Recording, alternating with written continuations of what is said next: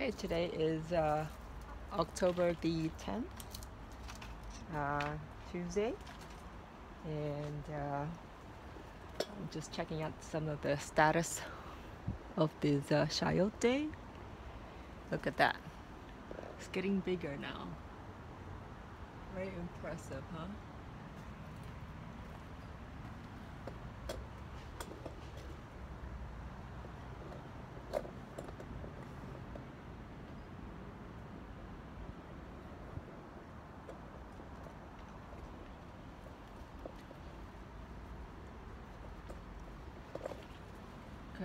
So I'm out here.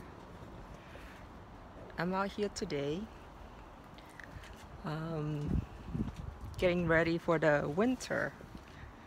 So in the Bay Area, winter starts around in a couple weeks.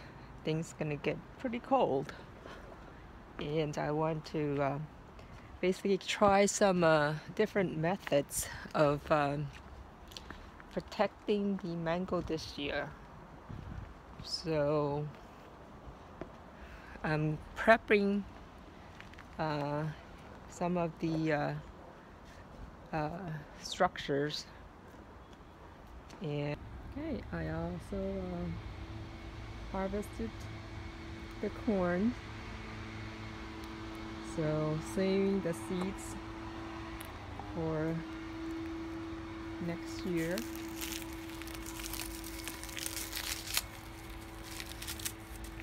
It's a very pretty color. These corns are really pretty. I'll save that for next year. The seeds. Let's go take a look at the mango.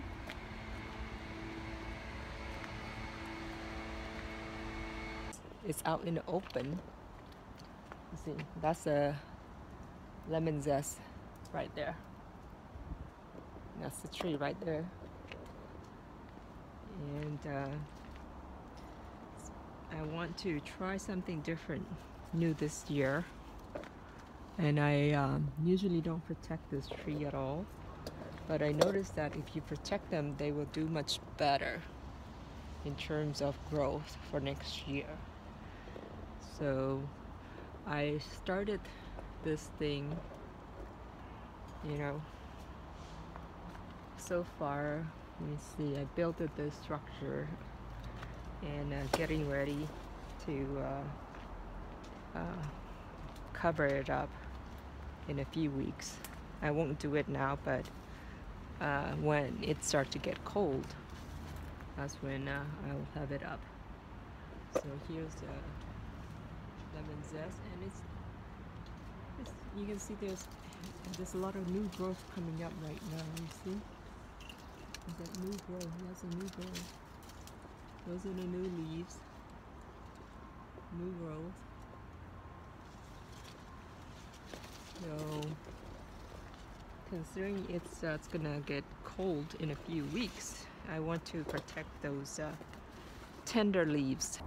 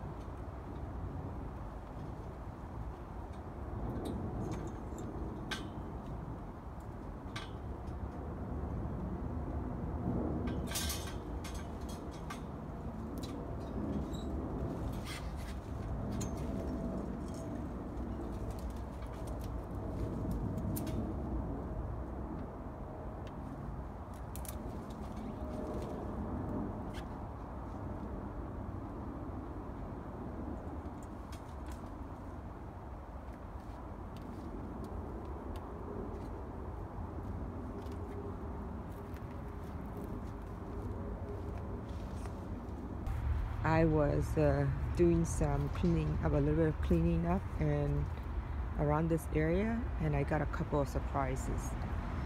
Number one, I found this tomato in here, somewhere in here.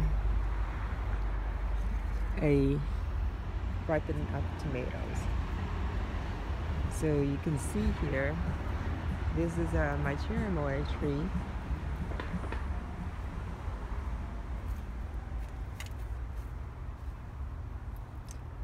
There's a couple of tomatoes here too.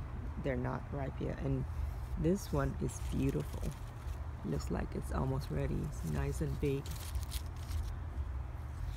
Beautiful. This one's still green. So this is the one I found inside these Cherimoya trees that I have here growing in the front yard.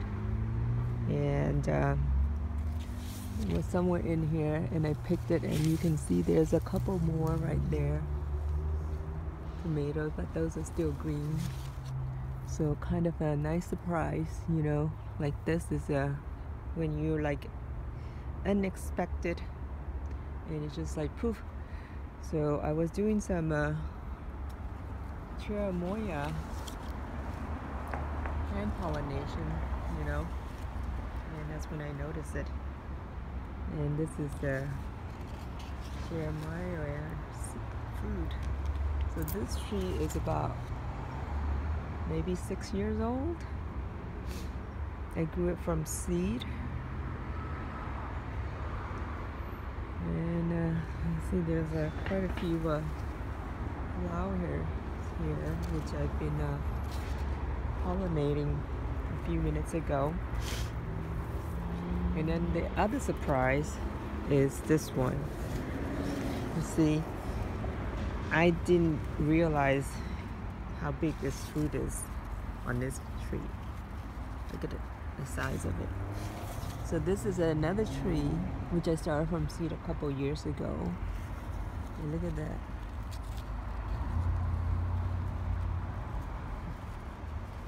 That's a pretty big size. You compare that to my thumb there. It's such a nice fruit there. Nice looking fruit.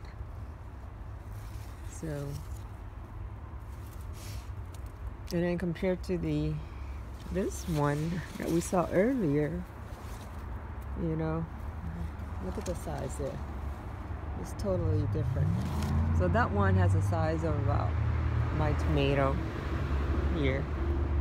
Well, there's a couple more tomatoes. So this is the front yard is just basically more of a tomato section here, because I love tomatoes. It's great for pasta, making pasta.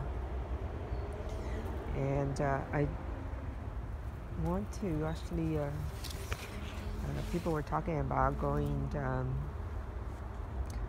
not Cherimoya, but pawpaw. Pawpaw is very similar to Cherimoya. And let's see, this is a seedling which I started a couple of years ago. And here it is. This is one of them.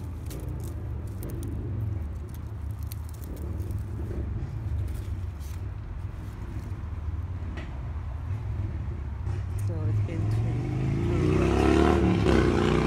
two winters already. So this year will be the third winter. So it's in a section where it gets morning sun somewhat, but late afternoon shades. This one has a little bit more sun here. This other one, it's got a little bit more sun to it. So there's a couple more in the back here.